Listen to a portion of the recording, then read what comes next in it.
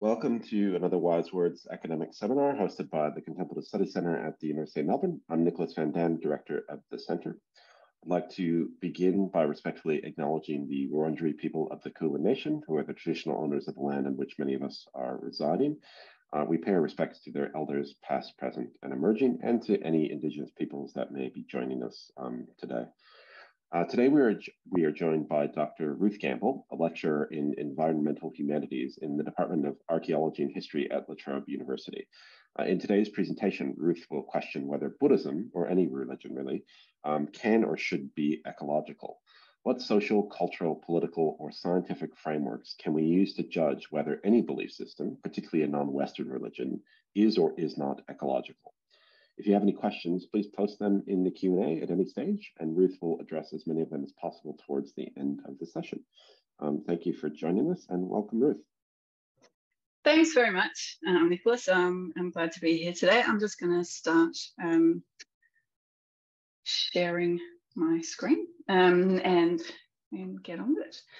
All right, so I've got to be honest. Before I start anything else, I also wanted to acknowledge country. I'm coming to you today from the lands of the Wurundjeri people of the Kulin Nation, and I want to pay my respects to their elders past, present, and future. I also want to acknowledge, particularly as someone who focuses on history, that this land was never ceded, so I consider it to continue to be Indigenous land. And really doesn't matter what I think, I guess, but yeah, I wanted to acknowledge that I'm on unceded Indigenous land, and extend my respect to any First Nations people that may be in the audience today. Okay, so yeah, that's kind of framing where we are. I also wanted to frame a little bit about who I am and why I'm talking about this today, which is something that I don't usually do in this way. I'm much more used to talking about environmental change in the Himalaya and Asia more generally than I am to talking about the interrelationship between Buddhism and ecology. But because I'm talking about Buddhism and because I'm talking about it in a specific framework, I think it's important that I basically come out as a Buddhist in this context and acknowledge that I've been part of the Buddhist community since I was 15, and that I'm speaking from a perspective of a practitioner of Buddhism, a bad one, but still trying, and not just as an academic who's interested in ecological change. And I also wanted to say that there's particularities, I think, about my relationship to Buddhism and the way that I encountered it that also inform this discussion. And one of them is the fact that I got interested in it at a very young age, in my mid-teens, and that I did it because I became interested not necessarily just out of kind of a curiosity about religions or whatever, but as a kind of imperative to basically stay around and stay alive, because I lost friends to drugs and there was a lot of issues in their community. And the other thing that is important to acknowledge in this context then is that I kind of have stuck with it. I've been really badly disappointed by some aspects of the, I became involved in Tibetan Buddhism, and I've been disappointed by some aspects of the community. But I've also been encouraged and taught by some amazing teachers from all different traditions.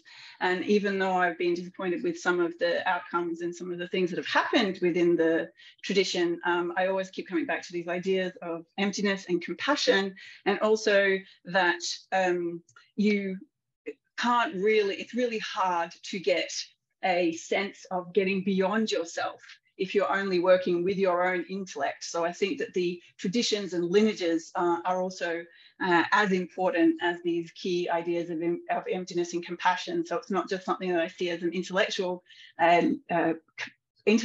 part of my being, but also a social element of my being as well.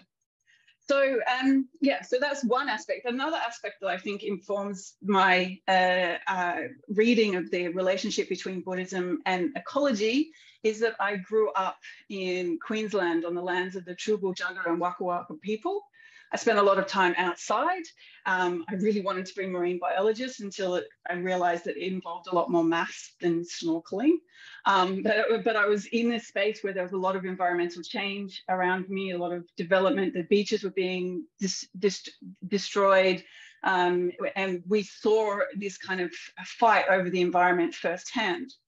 Along with that fight over the environment, I also saw firsthand a lot of violence against Indigenous people, as well as their country, in my environment, and that framed a lot of how I understand history and colonialism, and like what our position is in Australia as settlers.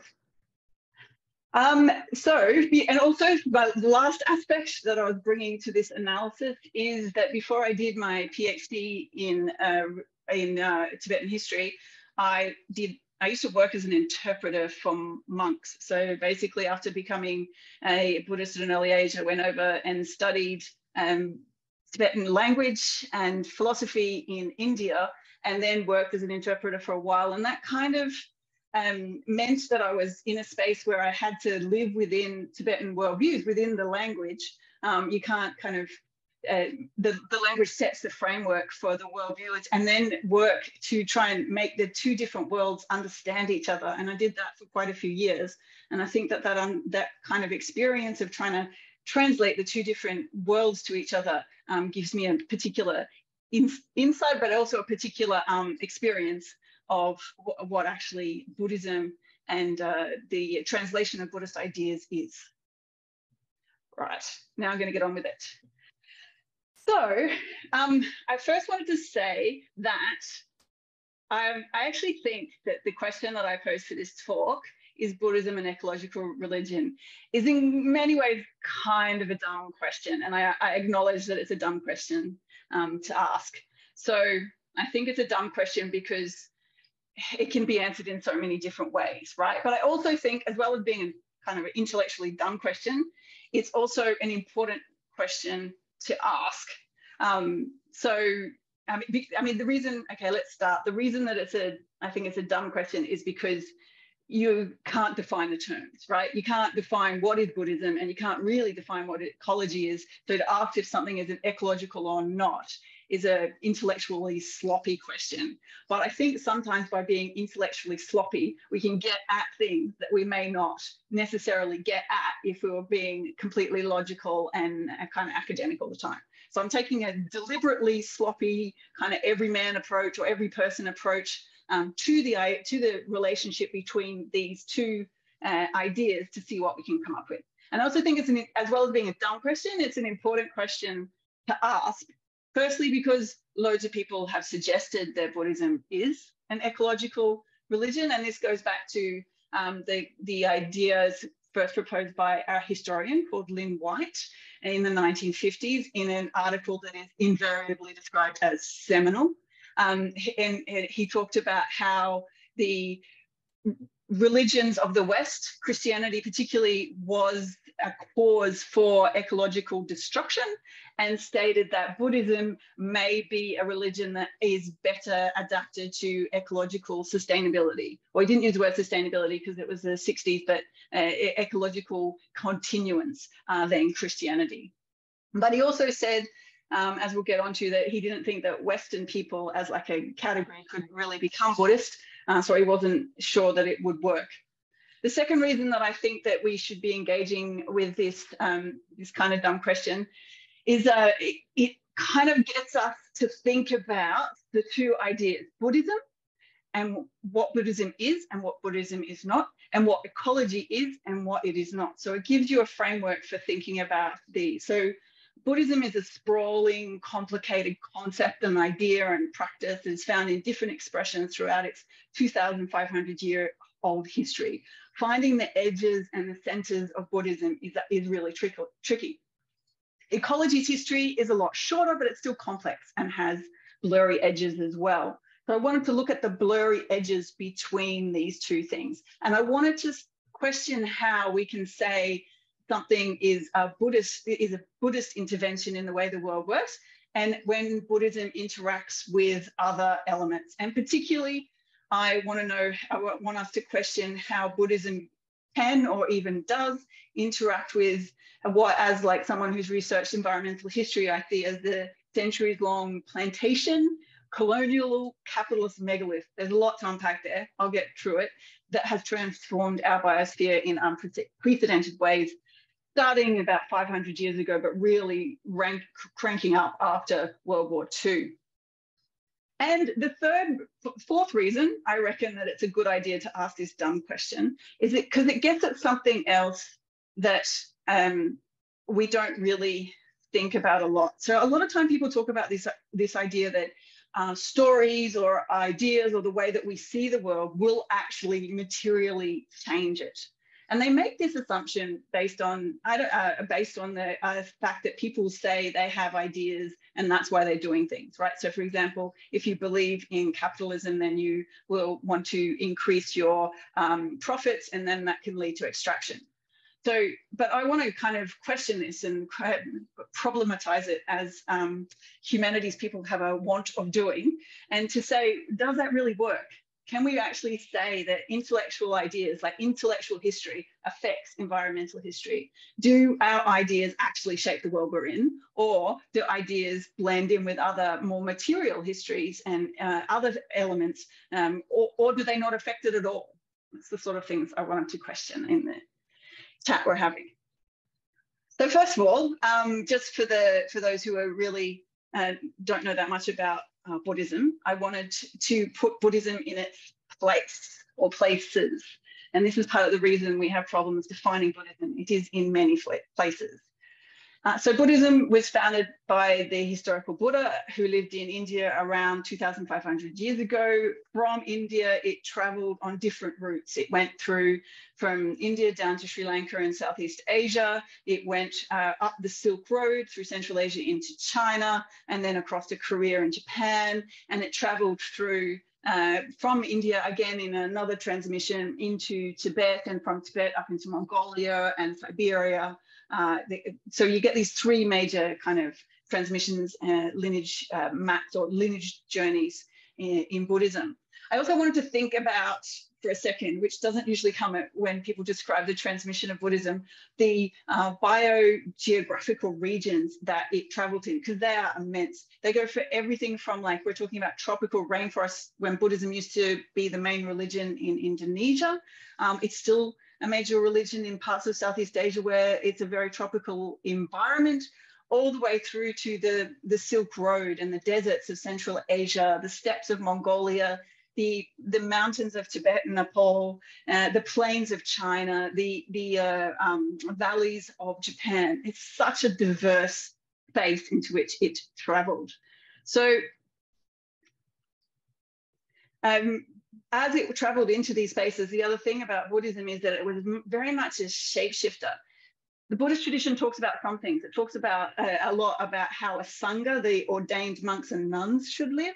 It's also, the Buddha talked a lot about the renunciation they were supposed to engage in, how they were supposed to leave the world and engage in meditation and so on. But there's a lot left unsaid as well. There isn't really strict descriptions of how you should, for example, run a government, or how you should interact with your environment and so on. So what happened then as it traveled is it usually blended with the ideas, like the indigenous ideas in these places, and you ended up with some kind of hybrid between the two that the people of the place didn't necessarily see as being hybrid. They understood it all to be their belief system, which included elements that came from the Buddha, elements that came from local traditions. So for example, the places that I know the most about is the Himalaya.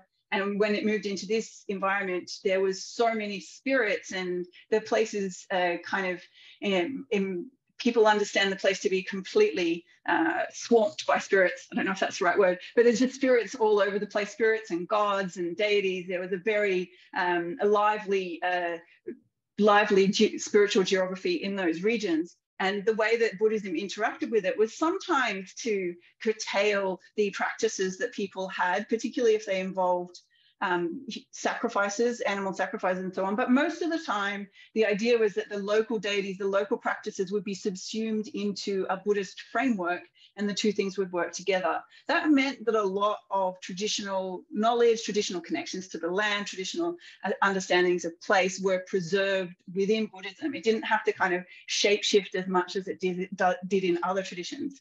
Yeah, particularly, I would say, in Christianity.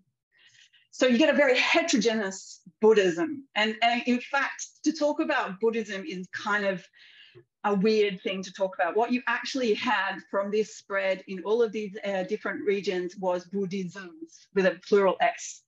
So we're dealing with a lot of, there'll be a lot of S's in this talk. When Buddhism went into these places, there's a kind of big arguments now in the historical literature about how much the Buddhists transformed these places, and how much of it was Buddhists transforming places or Buddhism transforming the places, if that makes sense. So Buddhists, because they were connected to international trade networks, and Buddhism actually traveled with traders along the Silk Road, for example, the Buddhists themselves were responsible for transforming environments. They transformed it directly by doing things like building monasteries and stupas and setting up pilgrimage sites. They also transformed it by building things like libraries for their texts and so on. There was like a textual basis that wasn't necessarily there beforehand. And they created a lot of Buddhist material artifacts, and even from early stages, a lot of Buddhist waste. There was like material that they were using that was left in the environment. As many of them were traders, they were involved in the development of urban centres and trade networks. And there's also this really fascinating connection between Buddhists and the development of rice growing. So rice growing is a really interesting element that underpins the development of Buddhism, because if you have rice, it means that you have more calories per person and more excess, and therefore that with that excess or surplus, you can support communities that aren't necessarily involved in the growing. So there was this connection between rice and Buddhism. But what I want to think about is how much of this do we understand as being Buddhist transformation of the environment? How much of it is Buddhist rice? And how much of it is Buddhist, is just Buddhists being within bigger political and social and economic systems? I mean, there's another way to do this as well, because the positive is people saying nice things about Buddhism would say that they protected groves of trees and that they had a tradition of conservation as well. But then that wasn't necessarily, that was usually because the trees were inhabited by spirits and so on. So whether we can talk about it in a context of ecological conservation is up for debate. So yeah.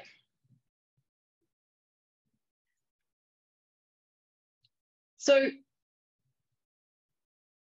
that's one side of it. I also,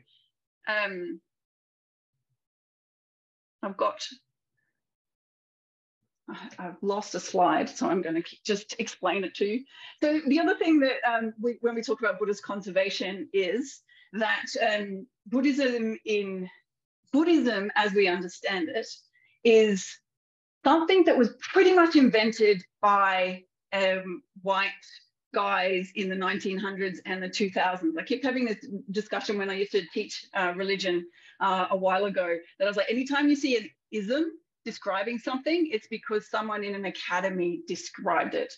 So you had this idea then of the people who invented the idea of Buddhism as a world religion, Buddhism as something that was cohesively understood between Korea and Thailand and Central Asia, were people who were categorizing religions and developing an academic understanding of Buddhism during the 18th and 19th and 20th centuries.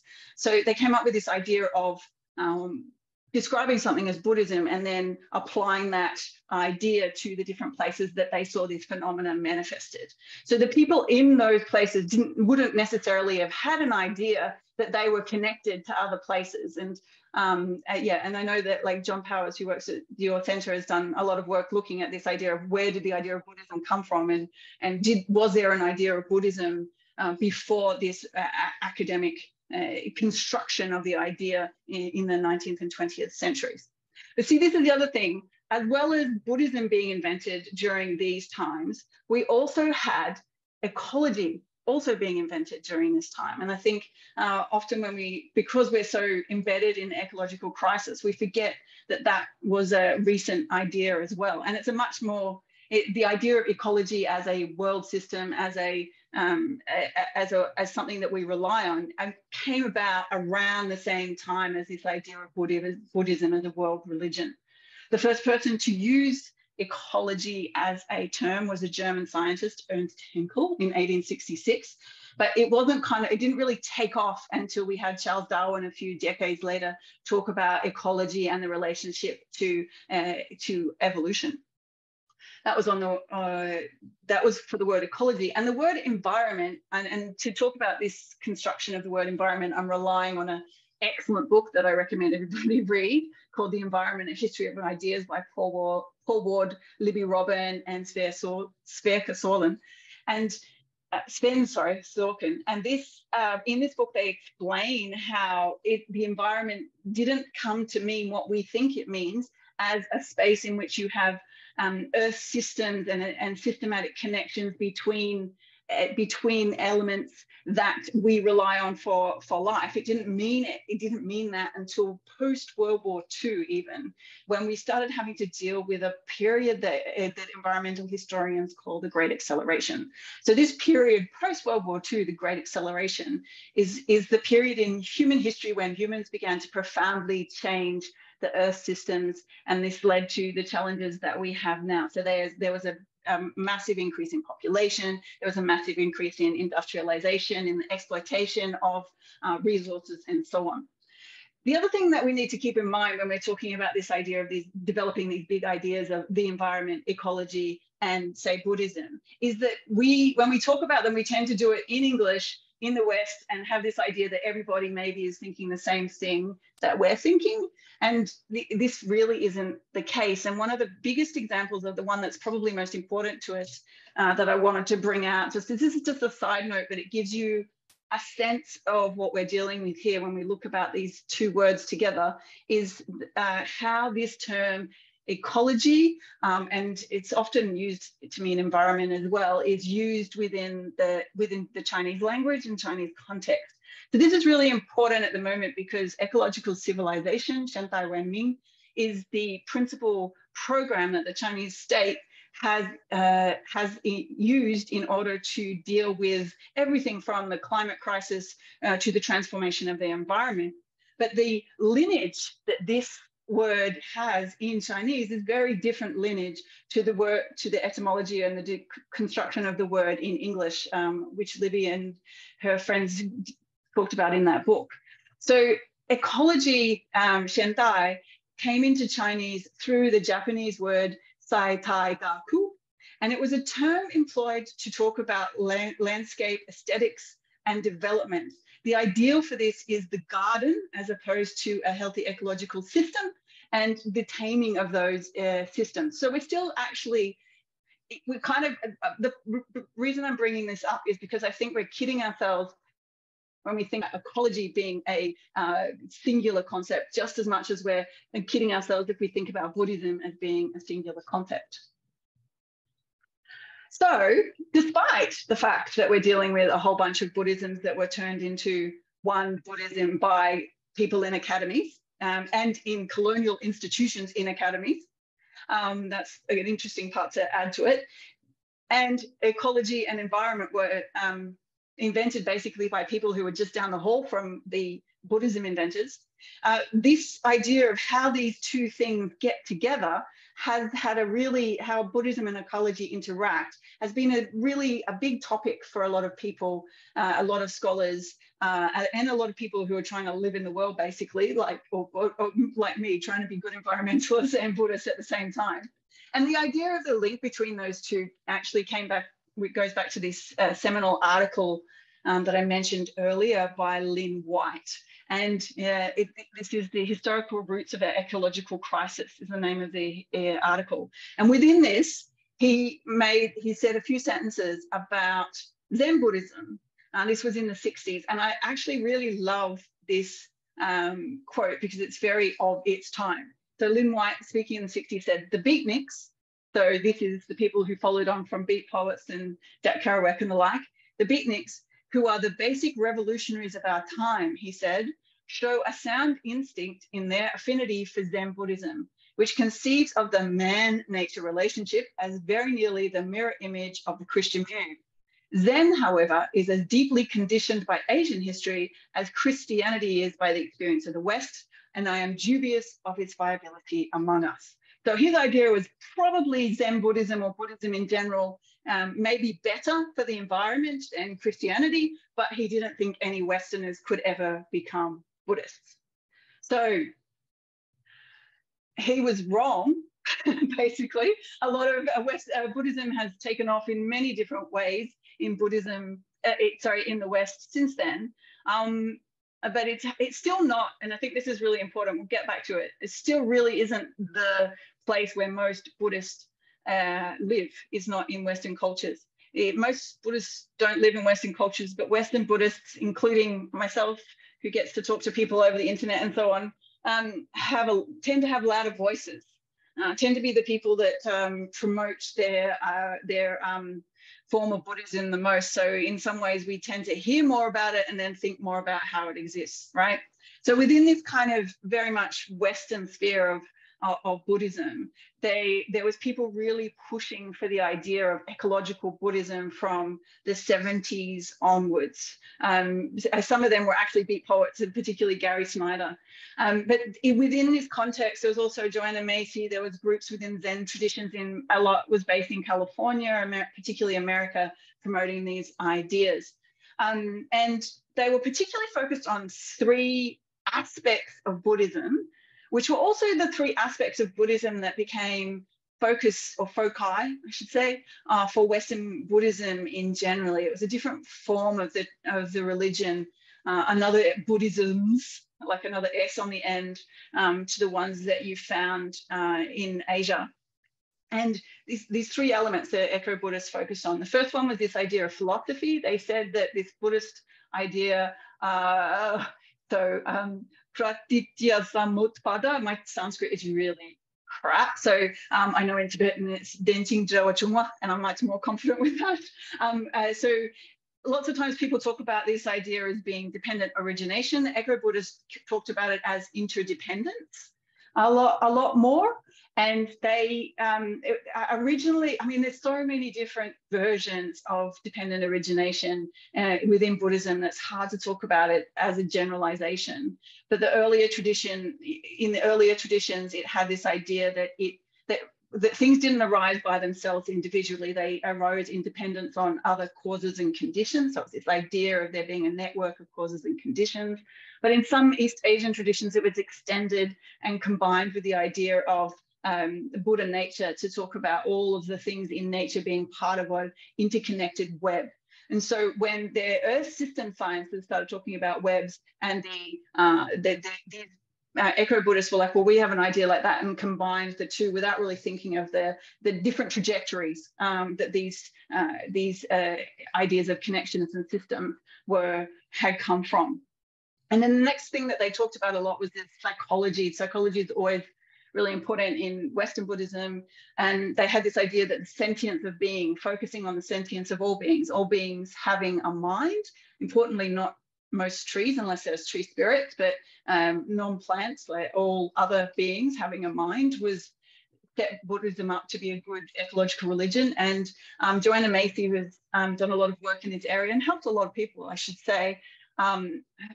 Even if I don't quite get where she's coming from a lot of the time, she came up with this idea of the ecological self, that if you blurred the edges between the idea of a self and the environment, that yourself would extend out into the environment, and you wouldn't be you would be more in tune with the environment.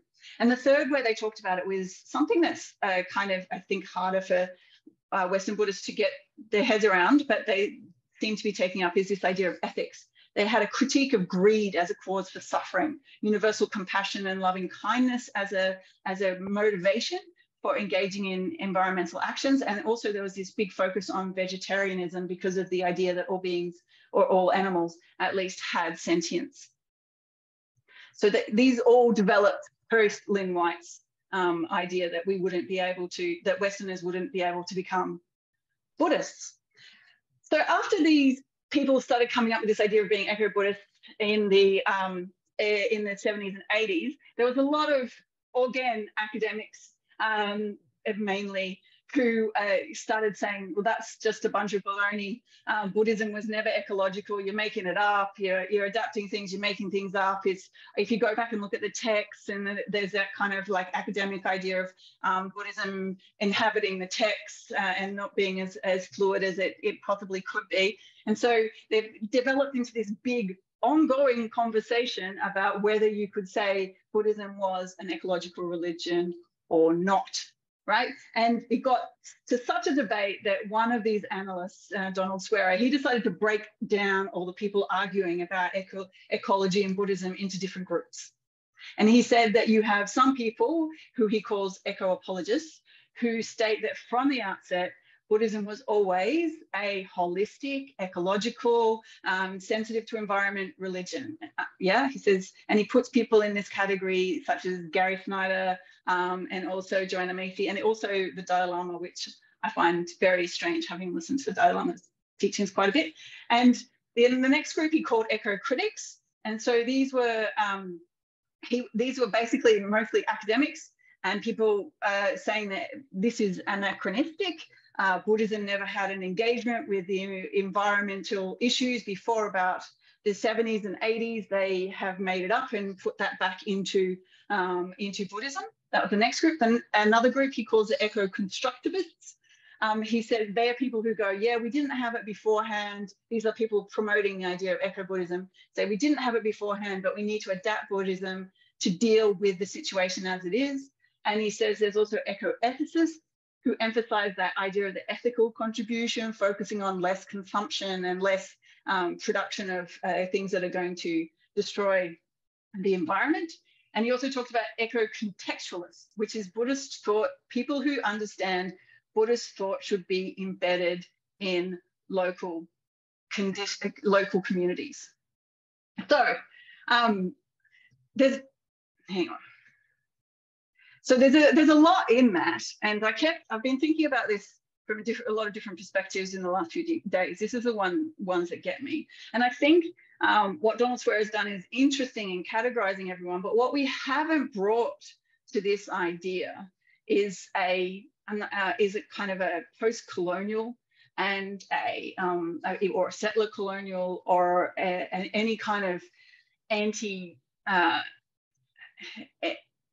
anti-imperial thought patterns of any kind to engaging with these ideas, because it seems to me that you have, like, for example, there are people who are much more kind of sensitive to the way that local groups or people who have to work within the large structures of the kind of capitalist colonialist world that we've created.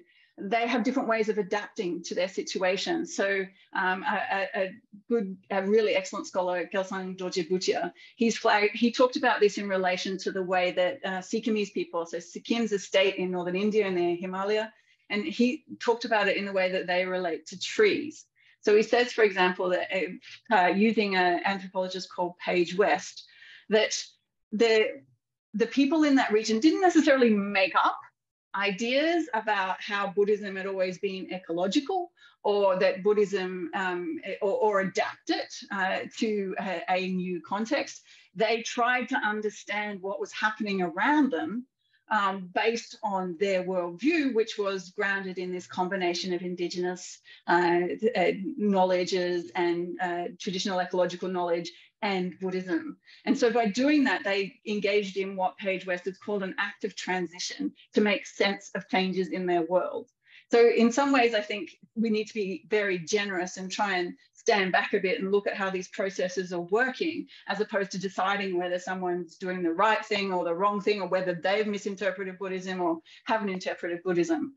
So, and I guess that kind of makes me more like an eco-contextualist, but in some ways, I think that dividing people into all of these categories and saying one person's this and one person's that is kind of an example of what the problem is in the first place.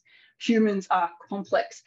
Societies are even more complex. People can be eco-apologists 1 minute, critics the next, constructivists the next, and trying to categorize everyone and decide who's right and who's wrong in this instance is an example of the faulty kind of archaeology of knowledge that we've developed in the Western academic tradition that we need to move past. So this has kind of definitely been a vibrant debate, and for me it's been a really interesting way of looking at things. But I wanted to think about how all of this history and these engagements between environment and humanities, environment and ecology on the one hand and Buddhism on the other, is what we can take from that. Because I think that the debate up until now has been missing a few things. It's been missing a lot of environmental humanities insights into how we construct. The environmental humanities is like takes humanities ideas, particularly those around power and the production of power, and also the constructions of states and societies and so on, and uses them to look at environments. I don't think we've used a lot of these in this discussion of Buddhism and ecology. I really don't think that we've been thinking about how we construct our ideas of Buddhism and ecology from post-colonial or anti-colonial insights. And even if we reduce the consumerist capitalist critique to being about how Western Buddhists can buy less, I think we're doing a disservice to it there as well. I think we can be quite a lot more radical in our critique of this interaction between ecology and Buddhism and see where that takes us. Because in some ways, the interaction between environment and Buddhism can give us an insight into examining not just the academic practice of Buddhism, but also the Western practice of Buddhism. How do we be a good Western Buddhist without how do we be a anti-imperialist Western Buddhist? I think that's a big challenge. It's something that I'm still grappling with. And I think that this discussion between ecology and Buddhism is something that we can use to delve into that. And one of the ways that I think it helps us delve into it, and particularly if we use some of the environmental humanities devices, is it makes us think about if we start looking at place-based, that's that contextualized, I guess it's from that idea of like place, the one that would be categorized as contextualized Buddhist analysis.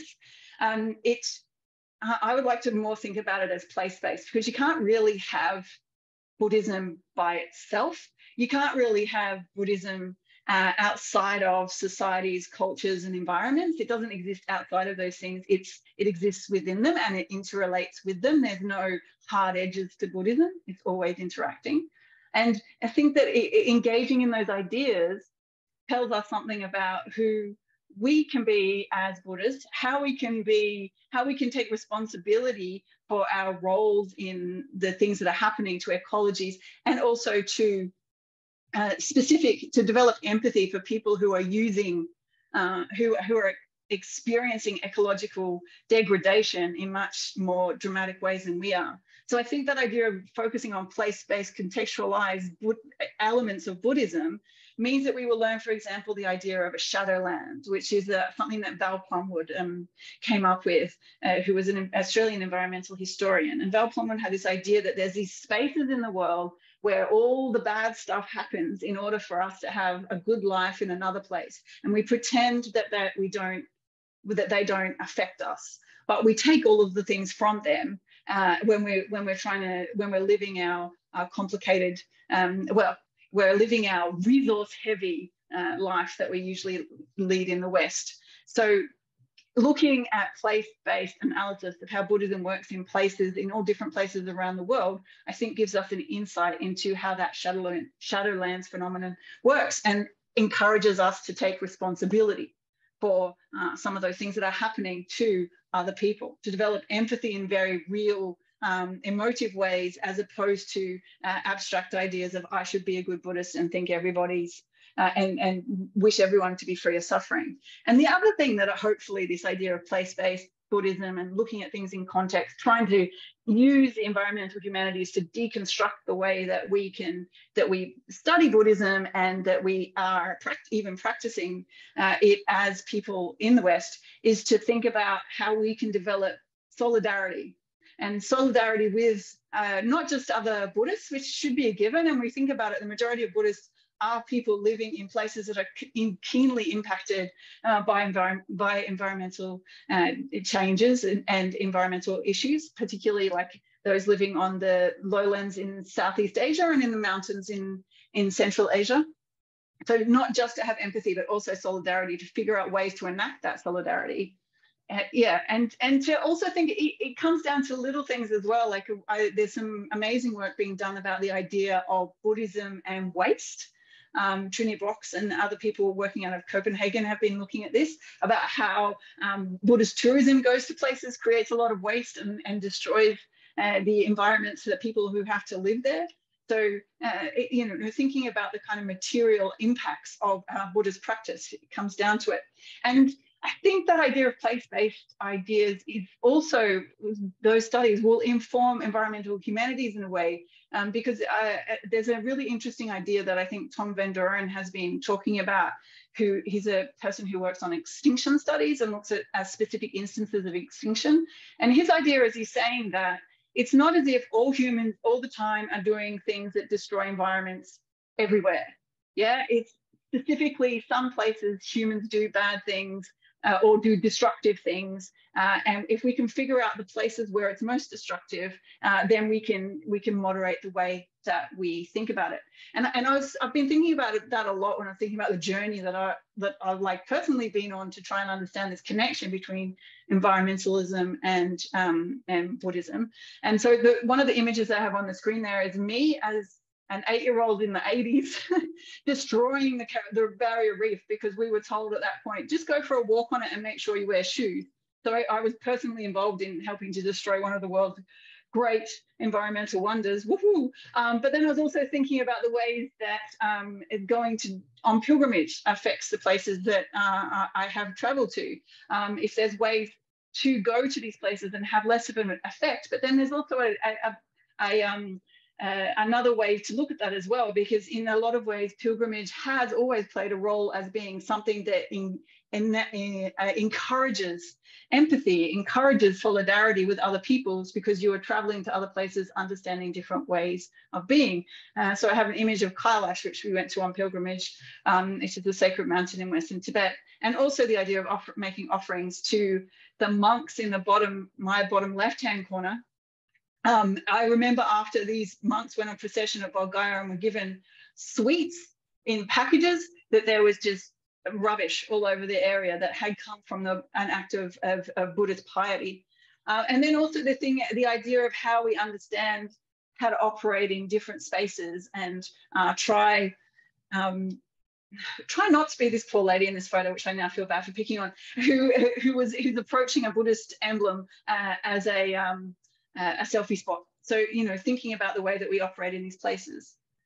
And okay, I've got in my last minute, while I've just spent a lot of time, as I spent heaps of time saying, you know, there's different systems, ecology and Buddhism, they're both invented, and then we're trying to figure out how they work together and what parts of them work, and I'm not sure that we can do it in a big systemic way. As I was doing all of these things, I started to think of like an example that may be the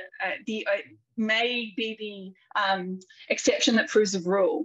And that came to me that there is this idea of earth systems.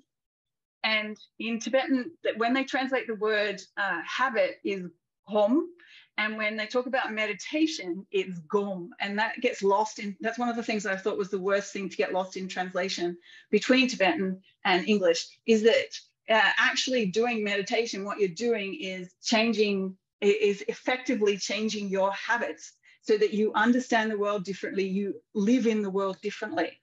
So maybe if we can get back to this idea of changing human habits, then we can start thinking about it in terms of an earth systems way, and start thinking about how we change international habits. I mean, there are parallels there. I don't know if that will help though. I really don't know. That gets back to the previous thing that I was saying at the beginning, that I'm not sure how much thinking differently actually changes the environment that we live in. So maybe it's something to ponder on, but I really think that we need to get back to looking at very specific, complicated instances of where Buddhism, on the ground, grounded, specific, complicated instances of where Buddhism interacts with politics and society and ecologies, and figure out what's happening in those spaces, enter into those spaces with solidarity and altruism and empathy. And maybe that's a better way of going to it than coming up with another idea. So I'm saying there are other possibilities there, but I'm not sure whether we should engage with them. So thanks very much for listening. And I've got lists of references for all the articles that I talked about. If you want them, please let me know. Thanks.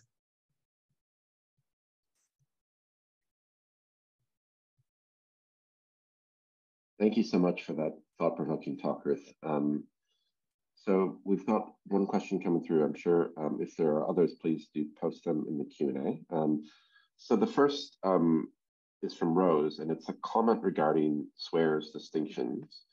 And it reads, I guess it depends on how much Buddhism is understood to be combined by originary scriptural texts and how reinterpretable it might be. So thinking of Thich Nhat Hanh's more recent formulation of interbeing as an ethical basis for the interpersonal, as well as rethinking the relationship between self and nature, while based in previous ideas, it would seem to me that interbeing, as an example, is a development rather than a reiteration. Yeah, I would agree. It's a development rather than a reiteration.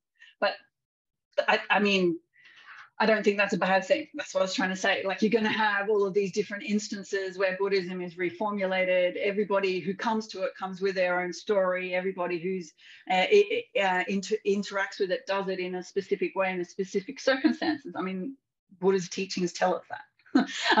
Yes. So I think that this idea that they can't develop, that there's something wrong with developing, there's something wrong with trying to engage with things that are happening at the moment is a bit weird.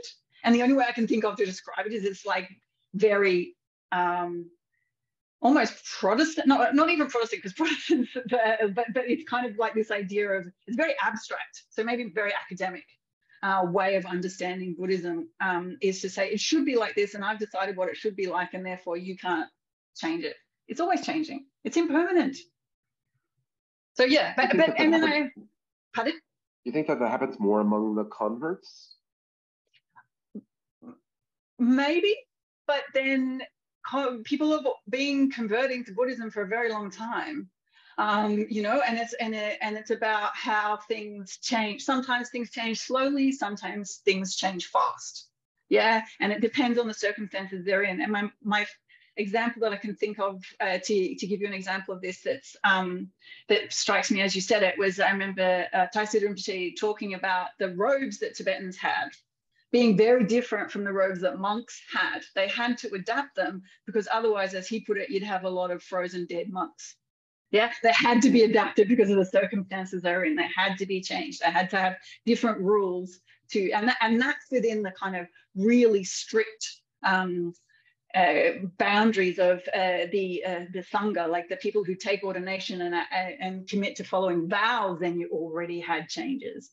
Yeah, it's just some things take a long time, and that's another thing that you learn from environmental humanities. Some things happen slowly, some things happen fast. And we can see things easier when they happen fast, but that doesn't mean it's not happening. So I'd say that there's no moment in Buddhist history where Buddhism stood still. It's always changing. Yeah. A question from Tim. How can Buddhists go against the system if they're operating within a Western capitalist system? And he puts, for example, when going on pilgrimage or other ways, they may participate in the dominant system. So I guess the question sort of is, how does that work? You know, how do you operate? I don't think we can. Well, I think that this is part of this is a excellent question, Tim. Super impressed. Because this is the crux of the problem. I mean, our disturbing environmental systems are exactly that system. You know, even the way that we're talking at the moment, we are engaged in those systems. We're using energy coming from in order to run the computers that is using up more energy than some other people in the world use in a month, right? Just to have this conversation. We live in a resource-intensive environment. So I'm not sure we can operate outside those systems. To me, that would be, you know, by achieving nirvana would maybe be it, but the only other way that we can do it within a social thing is to change the systems, right? You have to, you can't operate outside of systems that you are encased within, that you're embodied within. You have to work in order to change those systems. I mean, that's like the cliche in environmentalism: system change, not climate change, right? We need to change the system so we're doing less damage. And part of the reason we need to do that is to recognize the systems that the way that they're operating, so we're aware of that. That's the first. It's like the foresights of the Buddha. That's the first thing that you recognize is what's going on here. How did we get here, and how can we change it? John has a comment about Richard Gombrich. He says that he dismisses the idea that dependent arising can or should be applied to the current ecological crisis because, quote, I can see no mention of this in the Pali Canon, but ideas are always being repurposed to meet new challenges. Originalism has a certain appeal, but the idea that we must always follow the original intent would make it impossible for any tradition to adapt. Yeah, yeah. I mean, I think that's true. The other, and it's also kind of a very abstract way of talking about it. I mean, but I guess there's an appeal to something else there as well, right? That there's things within the Pali Canon that are very much specifically focused on monks doing meditation. And maybe there's like a sense that if everyone's out there, you know, fighting for climate justice, that they're not going to be doing the meditation. And I take that definitely as a point. You know, there's like things within the tradition. And that's what I was saying right at the beginning, like, I'm still a Buddhist because I don't think that you can figure it all out yourself, right? Like that's a big part of being part of a sangha, part of a community as well, because it's too easy to get trapped up in your own ego and not see beyond yourself. So having that continuity and lineage is, I would still say, as being very important. And it's just figuring out the tensions between how you make a commitment to that spiritual path and how you live in a place that are in a time where there's these urgent issues that come up in your face all the time. So I can see both. We need both. Yeah. Yeah. So there's another question here from Colin, and Colin is sort of phrased, from your experience of Buddhism in the West and in the Asian context, I guess, to the contrast. Do you think that exposure to Buddhist traditions has affected how the West thinks about the environment? So has there been kind of a crossover influence? Yeah. The environment, that's an interesting one. Because I'm not sure how we think about the environment. And that was it. It's always S's. This is like the thing in my head. It's like, it's always S's. It depends on which environment you're talking about, right? So I would say the place, and it's what you all are focused on as well, the place where I'd say Buddhism has had the most effect, the most influence in the Western sphere, I would say, is in kind of psychology and the way that we understand the mind. And there are, through that, instances where I see people talking about the environment and care for the environment and so on that seem to me to have come through the wellness movement and the kind of the adaptation of Buddhist ideas into psychology. And I think that idea of deep ecology appeals to a lot of people, and although I think it's kind of an interesting development from Buddhism rather than an instance of Buddhism, that the deep ecology movement has been informed by Buddhism, by one particular form of Buddhism, and that's had an effect on some understandings of the environment. I mean, you get even like full-on died in the wool Earth system scientists that talk about Gaia, right? And I think that there are links between Earth systems and deep ecology and Gaia that have like a trickle out effect as opposed to trickle down effect. Yeah. So Gawain has made the statement. He said one of the contributions that Buddhism can make is helping activists deal with the many conflicts that arise from being contributors to environmental problems as well as activists. Do you have any thoughts about that? Yeah, I mean, that's kind of what I was saying. I think the major effect that Buddhism has had on the way we think about things is through therapy and wellness. I do think that it does, but I'm really worried about, well, am I worried about it? Worried's not the right word. I see dangers along this road, because I honestly think that in some ways there's an element of Buddhism where you kind of just need to there's an element of it's not about us, right? So it really, the major thing I remember, or the monks that I work with saying, is if you want to be happier, think about others. Yeah. And I think that there's a danger if we start thinking about cognitive therapy and how we can deal with the environments. Really, we've got stuff all to complain about, you know. I mean, even when we have floods and bushfires here, we had so many resources to draw on and everything, that the idea of solidarity with people who are really being impacted by climate and are going to be more impacted is kind of more important. So maybe focus on kind of effective altruism, on using cognitive therapy kind of to think about others. I don't know. There is a danger, it seems to me, that we can try and solve our own environmental anxiety rather than thinking about what is happening to other people who are in much more dire straits. I'm not sure I've got the complete answer to that, but I do think it's like it's a danger. Yeah. Yeah, and what that makes me wonder, I mean, there's been a lot of conversations around, you know, can you utilize practices like meditation, or that may be inspired from Buddhism, as a way of taking a sense of sort of desperation or whatever, right. You know, I mean, it's sort of this sense that nothing's ever going to get better. And can you then kind of you can sit with that in a way, sort of cultivate empathy and sort of direct that towards action, towards, you know, resolving the kinds of issues. Do you see a way forward for that? I absolutely think that all of that is good and possible. I'm just concerned that that becomes the main focus, because that's what that's what we in the West seem to do a lot, is to make it about us again. And that was like I was trying to say about the whole construction of the ecological Buddhism, Buddhist academia, and all that. It's always about what we think, and it's like, wait a minute, what we need to do is develop a sense of solidarity and start thinking about others more. And that actually ends up being good therapy. But if you can't get there because you're really struggling with stuff, and I know people really are struggling with things, then that's a great idea. I just don't think it should be the end goal. Yeah, no, that's a great point. So it may be important for people to sit with things that are uncomfortable, because that may be the thing that actually may drive them to do something other than just appease their own sense of discomfort. Getting used to being uncomfortable is really important.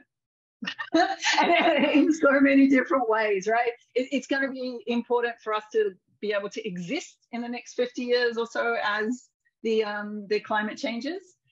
It's going to be important for us to transform our systems, and it's important for us to be uncomfortable in order to be good allies, I'd say. In the West, arguably, maybe we could learn a bit more about the kinds of discomfort that others experience, because as you pointed out, you know, we have every comfort available to us. Whenever things go wrong, we can turn up the AC. We've got resources to help us, and we're in the God realm. It could be really helpful for us to understand better. The Buddhists have this idea, but then at the same time, we have to be kind of gentle with ourselves. In some ways, I think it's like Buddhists have this idea that the greatest suffering that you can have in samsara is being a god and knowing you're going to die, right? So that idea that we are so used to being comfortable that little things really disturb us. I think, you know, training to have this comfort is a really good practice.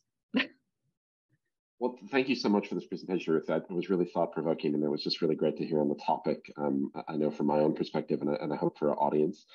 Thank you to the audience for joining us today. Please subscribe to our newsletter to stay informed about this and other upcoming events in our series, and others hosted by the Contemplative Studies Center. And we look forward to seeing you all, and Ruth, hopefully seeing you again in the not-too-distant future. Thank you. Thanks so much.